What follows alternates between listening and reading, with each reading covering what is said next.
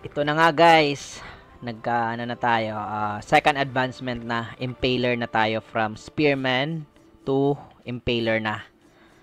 So sa next video natin, i-discuss natin kung ano yung nadagdag, ano yung nabago, ano yung nag-improve. Kasi para sa akin, malaking tulong talaga yung second advancement. And then check din natin yung weapon proficiency niya, ano yung in-upgrade ko. So, abangan nyo guys. So, wag nyo kalimutang likes and subscribe. Hello guys. Welcome ulit sa RvP Gaming channel natin. So, ang topic for today is related to sa streamer supporting system ni Nightcrows. So, sa mga kapwa ko dyan, streamer na approved na kay Nightcrows,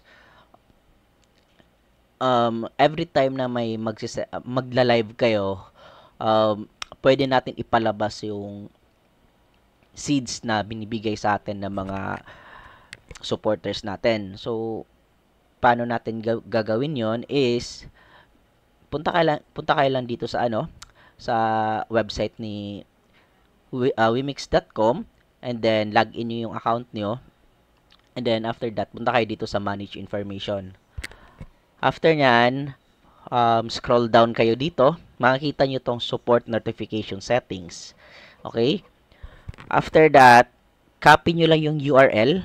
Okay? After copy, either if OBS yung ginagamit nyo,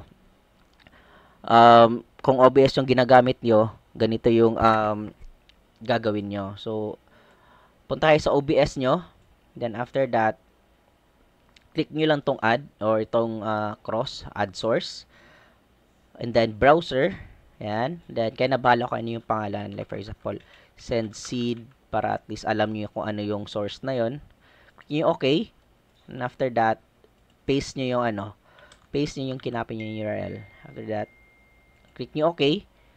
And then kayo na bahala dito sa screen nyo. Every time na may magsisend ng seeds, maglalabas yan. So, ano yung itsura niya every time na lalabas? Ito yon, parang ganito. Okay? So, para every time na magla-live kayo, makikita nyo agad kung sino. Makikita din ng viewer nyo na nagsisend sila ng seed. So, ayun lang guys.